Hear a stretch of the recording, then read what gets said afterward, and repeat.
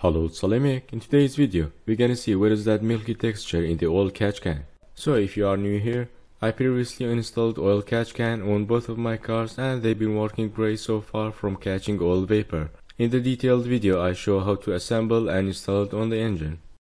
So as a weekly checkup, I removed the oil catch can and there is a milky oily texture. We know that when the oil mixes with water or radiator coolant, this will happen. So we have two possibilities. First, either the engine head gasket is blown and it allows the coolant to be mixed with the engine oil and the mixture vapor condensate in the oil catch can. If the coolant color also like this, the engine needs to be rebuilding, which it will be expensive.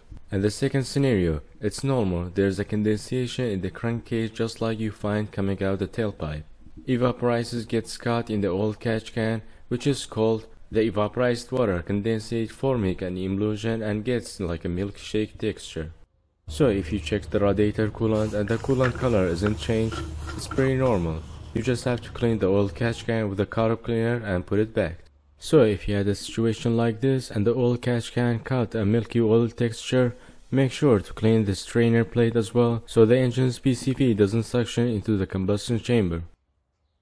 So after cleaning everything, I'm gonna put everything back.